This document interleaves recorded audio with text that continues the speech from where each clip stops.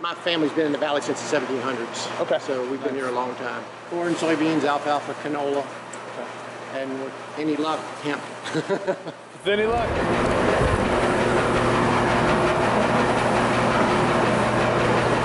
This is an oilseed crushing press out here in the back. Crush soybeans, canola, a few sunflowers, and plan to crush hemp here and make biofuel out of the hemp. After the oil is crushed, we process it into biodiesel and we use it on our own.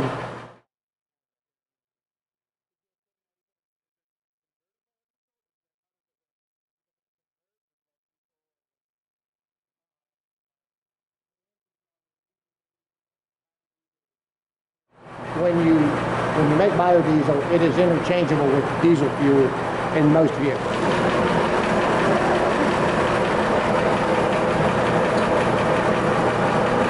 These are the soybeans that are being crushed. Okay.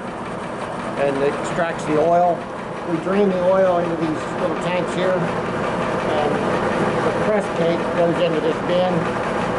We then feed the press cake to our dairy cows. Now I want you to get a smell of the smoke.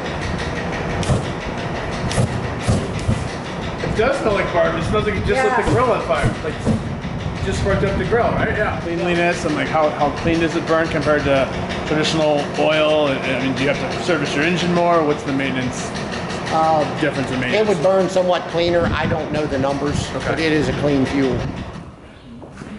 That is what's called crude vegetable oil. It's not been degummed, deodorized, or bleached. Okay. I'll tell you a story. In 1764, in Page County, which is just north of us along the Shenandoah River, there was an Indian massacre. A band of 10 Indians came in, and there was a Rhodes family living there, John Rhodes family. Our last name is Rhodes also, but we can't quite make the connection. We used to claim them, but we can't prove it. But anyway, the Indians came in and killed a lot of the family, but a 12-year-old girl picked up an 18-month-old baby and escaped through the hemp field to a neighboring house and survived the attack. So I like to tell people hemp saves lives. Wow. So hemp traditionally has been grown here.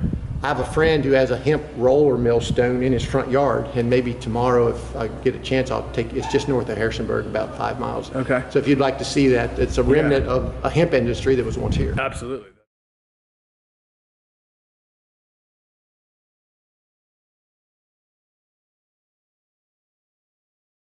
Yeah, there are more and more small operations springing up that specialize in high value products. I'm hoping that hemp might be one of those products where if you had a 100-acre farm, you maybe could make an actual living producing hemp products off of your farm.